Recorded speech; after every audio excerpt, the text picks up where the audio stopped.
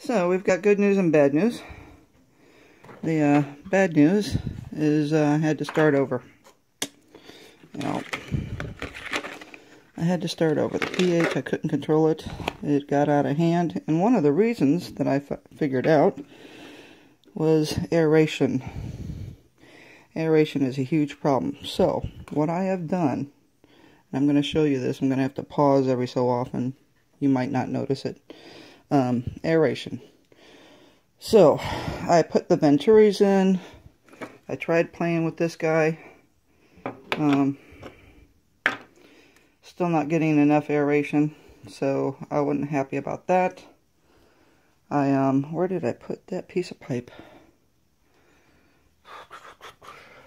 I didn't just, here it is.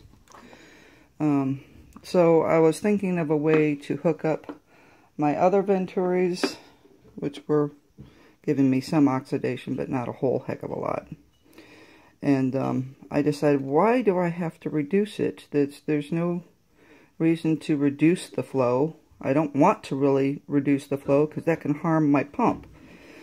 So I took the 1/2 inch 600 psi. It's fairly thick. And I drilled a hole about 1 inch in, and then I cut my airline tube at a really steep angle, and I sheared off the point end so it would all fit inside the 1/2 inch pipe. Now I'm going to go ahead and do that, and then we're going to go outside and I'm going to show you what happens when you do that. The old way and the new way. See you in a few. Real quick, I'm going to show you. I drilled the hole. Got to get rid of the little plastic pieces there. I don't know what you call it. There's my hole. And that is just a tiny bit smaller than the tubing. Okay? See outside. So I'm sitting there thinking I've got adequate aeration. I had it in the barrels. They've been removed. And put it directly into the table. And I put it into the table like this. See the air hose coming out? And there's my venturi working as hard as it possibly can. Okay? And that still wasn't enough to get my new crop going. So I'm like, okay, well, running 2 pumps, that's a heck of a lot of electricity. And yeah, I put my other green venturi in there, and he's trying to pump away. I gotta save on the electricity, guys. I can't justify my hydroponics unless I can afford it. And the water and the aeration are your biggest expenses. So since I'm not solar yet, see, look at these guys trying to grow. Their roots are just brown. I mean, these are the ones that should have popped up as soon as I cleaned out the table and redid everything. Look at this. Look at that. I've got a whole 1.5 foot of nothing but air bubbles coming off of the system I just designed. Look at that. It's flowing all the way down the table. I don't know if you can see all that. Flowing all the way down the table. So that air is now getting to the roots of my plants. And I'm hoping that whatever roots are left take it and explode with it. Because that's what happened. All my roots started dying. And at first I thought it was all the pH regulation. Then I thought, well, it had to be the bugs. Well, that might have contributed. But it wasn't the end-all be-all. What it was is not enough aeration in my tables. Period. So, we're going to see how this works. And I'm going to show you real quick. I'm going to try to prop the phone here. Let's see if I can't do that.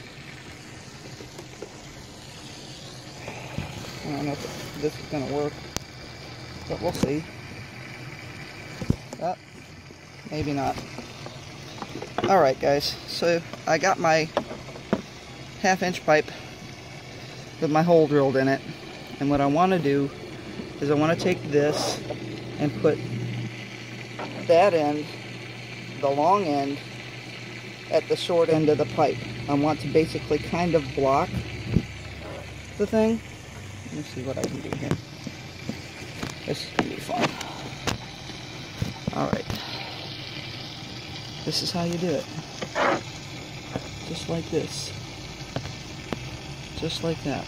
You want to block the outgoing. Okay, this is where the water is going to come in. Right here. And it's going to flow past this, and it's going to create an air break and pull a vacuum and pull the air in to go with the water to the outflow. Now this is only about, I'd say, 5 to 6 inches long. I had it longer. I had to cut it down because I wasn't getting the flow that I wanted. I actually had it about 2 feet. And I noticed that the bubbles, because I was trying to use the micro sprayers, as my aeration pipe to get more bubbles, but that wasn't working. Once I put that solid pipe in, it worked.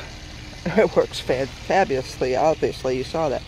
So I'll see you again, hopefully in another week. Sorry about the delay. I was too busy trying to propagate and get these guys going, and when they started dying on me and the roots started turning brown, I was like, there's got to be a solution to this.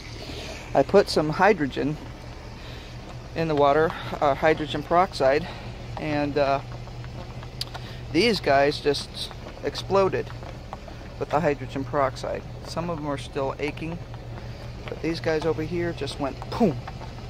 Okay, so, and that nutrient on the top there is from the bubble of the current processor. It is what it is. This video is getting a little bit too long, and I'll see you guys in a week. Happy growing!